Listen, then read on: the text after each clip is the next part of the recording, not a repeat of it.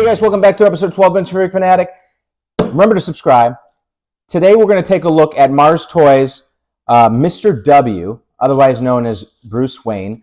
I did the Alfred figure that they came out with. I did the unboxing review of that a while back. Go ahead and scroll through my past videos and dig that one up.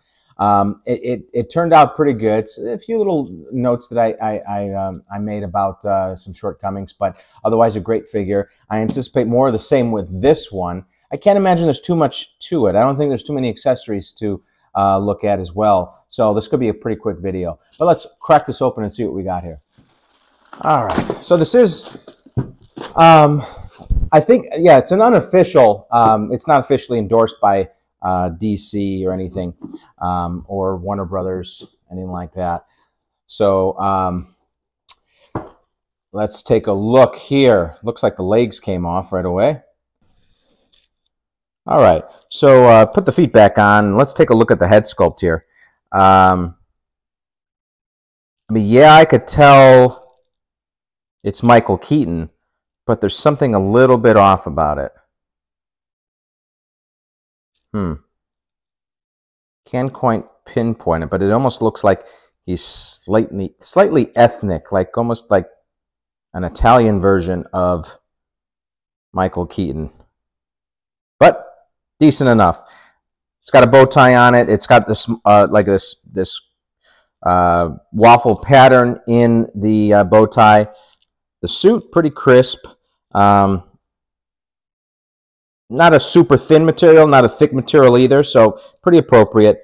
There's lining on the inside here, matching cummerbund to the bow tie, and then you got this button effect here. These are stick-on, I imagine, or glue-on.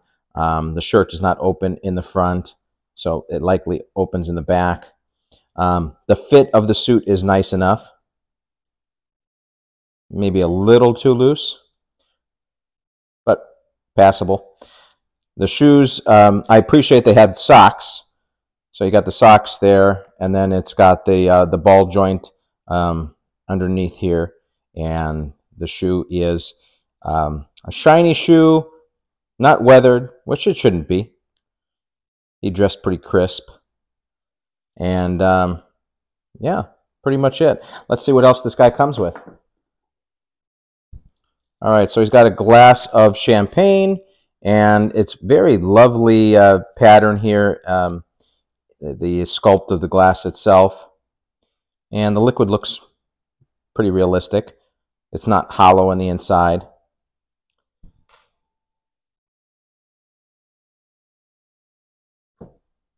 And you've got some pretty delicate looking metal wireframe glasses, absent of lenses. That's something I'd probably want to add to it, just because if you're having it displayed in a case, you might want to get that glare in the lenses from the lights that you're using in the case, just to make it look more realistic.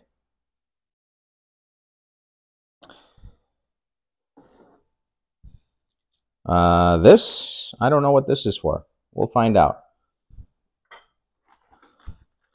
And then looks like here, let's see. So if you want to use just a solid black cummerbund and bow tie, you've got that option as well. I don't know which one is more film accurate, or maybe he did wear two different ones. And then you got a variety of hands here. 6 additional. Anything underneath? Yes. Okay, so this I was not expecting. I thought it might be a trading card of some kind, but it's just a photo. Interesting. And looks like it's magnetized. Yeah. So this just opens up and there's the photo in there. I don't know what the significance of the photo is. I've never had that before. But I guess you would just display it like that. I don't know. Just kind of random. And then you've got the base. And it's got the Batman logo on there. And then it says Bruce Wayne. And got this little protective sheet. I'll take that off. So it's not metal, but it looks, is it?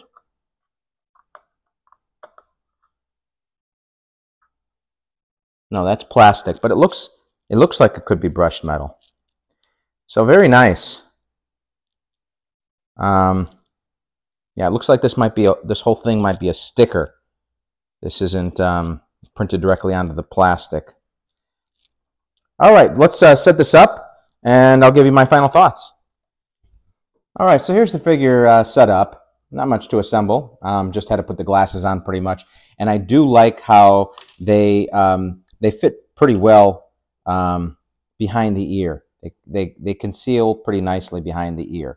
Some figures they just kind of they bow out and look pretty funky. But also because these are wireframe, you can also mold them a little bit to tuck them behind the ear as well and hug the head a little bit more snugly. But great figure. Once again, I don't understand this thing. It seems it's more like a large poster board that you would have on display next to a coffin in a memorial service for somebody that died. I don't understand the significance of this, but you know, it's very nicely done with the magnetic plastic enclosure. Yeah, I mean,